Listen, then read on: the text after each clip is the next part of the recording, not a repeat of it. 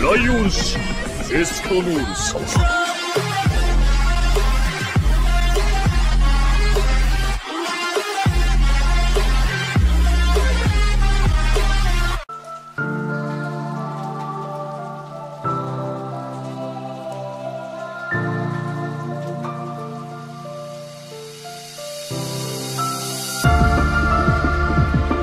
Bella a tutti ragazzi, qui Vedata Channel. Prendiamo una piccola pausa da Demon Slayer per portarvi anche i capitoli di Four Nights of the Apocalypse, dove ne stanno succedendo di cotte e di crude.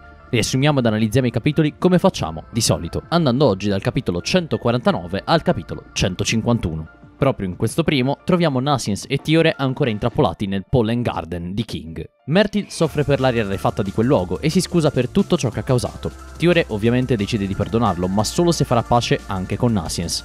In quel preciso momento Diane corre in aiuto di Sixtus, mentre il nostro conosciuto erborista ripensa a tutti i sacrifici fatti fino a quel momento e di come vorrebbe salvare anche Percival. Con un guizzo di potere intuiamo quello delle fate, Nasiens rompe la barriera del padre.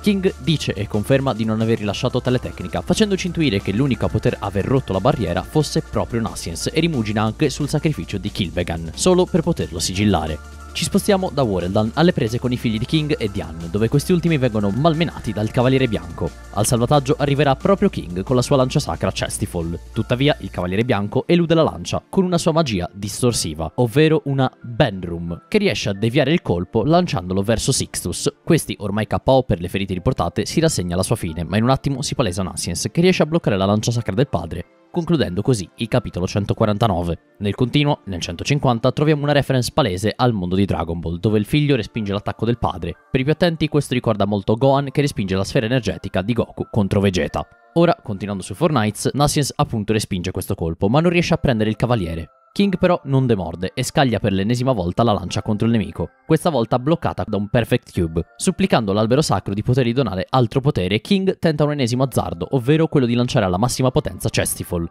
Il colpo pare andare a segno questa volta. Tutti i presenti si stupiscono di come Nasiens sia stato capace di cambiare la traiettoria della lancia di suo padre, rivelando che in quel momento sentì una voce nella sua testa. Tiore afferma da subito che la voce nella testa fosse proprio l'albero sacro.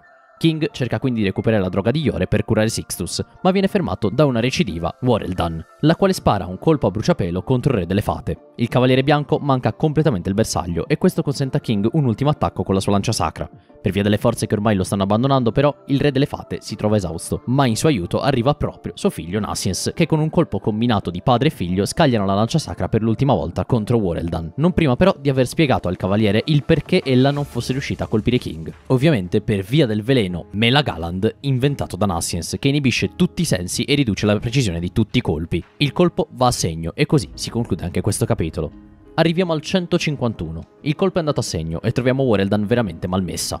Abbiamo spazio anche per lo spiegone di Nasiens che cura ogni singolo membro della sua famiglia con la sua conoscenza farmacologica e magia, usando una speciale medicina e incantesimo chiamato Percival, che risana le ferite riportate come lesioni o ricrea addirittura i tessuti della pelle. King sostiene suo figlio, anche egli esausto, citando un risveglio. Perfino Sixtus conferma che il successore del re delle fate sarà proprio Nasiens in persona, scelto dall'albero sacro. Siamo finalmente dinanzi il quarto re delle fate.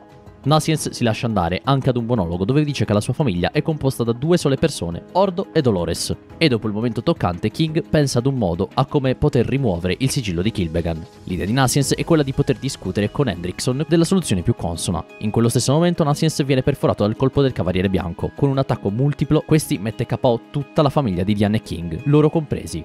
Wareldan rivela di come abbia utilizzato la droga di Yore su se stessa per riprendersi, lasciando Nasiens in balia del suo ultimo colpo. Il ragazzo non sente più il suo battito, ma di lì a poco si rivelerà una nostra conoscenza, con una marea di scuse anonime di come volesse solo combattere con Nasiens l'ultima volta.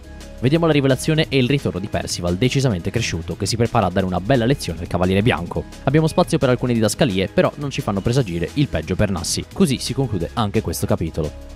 Il ritorno di Percival testimonia il fatto che siamo entrati nel climax della seconda parte del sequel. Ormai una garanzia questa saga di Nasiens, con il suo annesso risveglio che ci fa ben sperare per i capitoli a seguire, dove dobbiamo vedere ancora gli altri cavalieri dell'Apocalisse cresciuti. In particolare, se il primo ad essere stato mostrato è Percival, il secondo sarà sicuramente Lancelot, si ipotizza. Ora la teoria sarebbe presto detta: Nasiens potrebbe morire come no. Ipotesi 1, se dovesse prendere l'ultima dose della droga di Yore, riuscirebbe nell'intento, ma vi sarebbe ancora una probabile morte di Sixtus. Ora che Percival è tornato però possiamo vedere la magia Hope e il suo Hero Type, che concerne la guarigione, utilizzato proprio per curare le ferite di tutti i presenti.